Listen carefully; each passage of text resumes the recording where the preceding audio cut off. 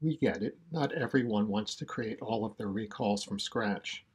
While it is a best practice to write your recalls in your own words, maybe you're too busy and sometimes need a shortcut.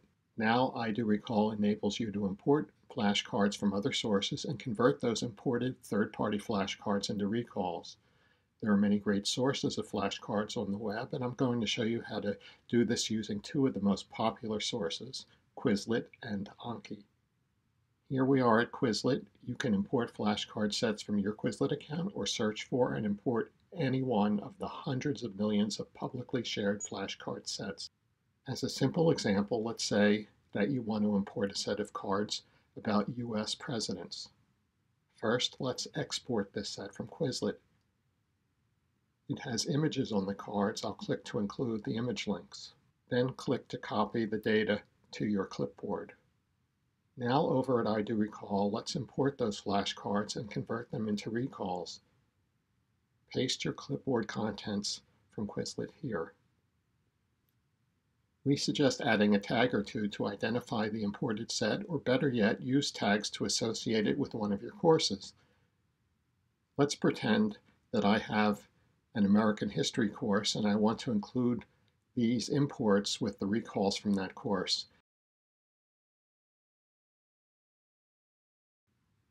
Now I'll complete the import. You can see them in my recalls list, and here I'll search for the ones I just imported using a tag search. Let's check out a few of them.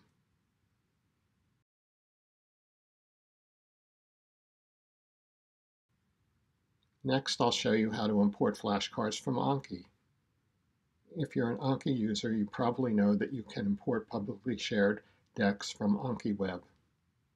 Once you have a deck imported or a self-created deck in your copy of Anki, you have several options for exporting.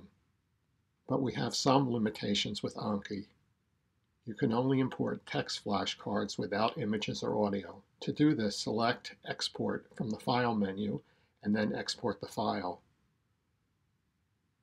Open this TXT file and copy the text. Then paste it into the iDoRecall import page. Add a tag or two if you like.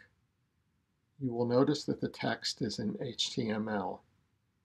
You don't really want literal HTML in your recalls, so opt for conversion of the HTML to plain text. There are many other third-party sources of flashcards which you can import into iDoRecall. You can even upload TXT and CSV files so long as you use tabs to separate the question and answer in the TXT files and commas in the CSVs. Then separate each flashcard in your file with a new line. If you have any trouble importing third-party flashcards from other sources, please contact us for assistance.